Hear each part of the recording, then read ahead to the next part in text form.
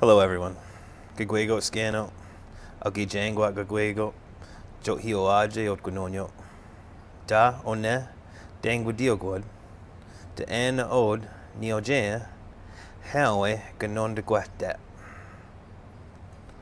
Looking at our COVID update, I'm happy to report we've seen a significant drop in the number of active cases in our community. A few weeks ago, we had 418 cases. Today, we're down to 55 detected cases between our health system and our CTS testing sites. A total of 35 cases were detected in Allegheny and 20 in Cattaraugus.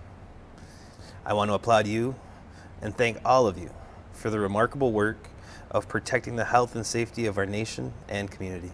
Keep up the great work, and let's drive that number even down farther.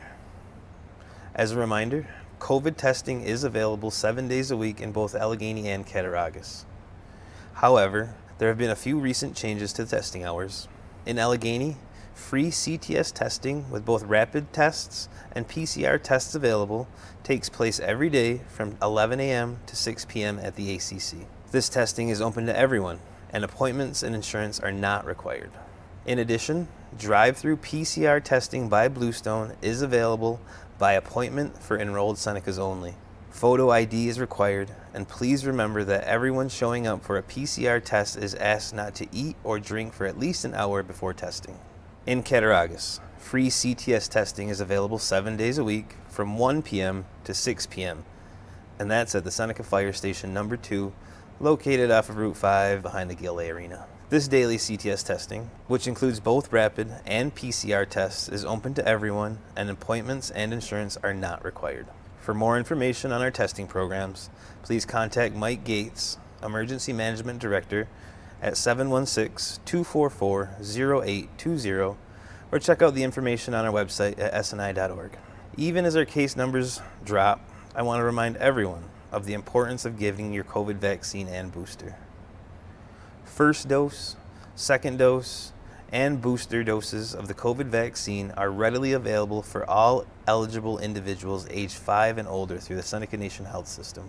This includes the Pfizer, the Moderna, and the Johnson & Johnson vaccines. To make your appointment, call Terry Cowles at Allegheny Health, 716-945-5894, or Kim Bradley in Cattaraugus Health at 716-532-5582, or you can do the online form at senecahealth.org/vaccine.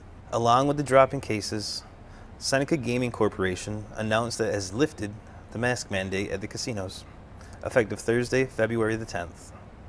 While the nation recently announced a 2-week extension of various COVID restrictions at nation facilities, we will continuously review this policy in the coming days. Speaking of the Seneca Gaming Corporation, I want to thank the company's board and executive team for conducting their quarterly update for Nation members recently, giving our people the opportunity to hear how this vitally important economic engine is performing.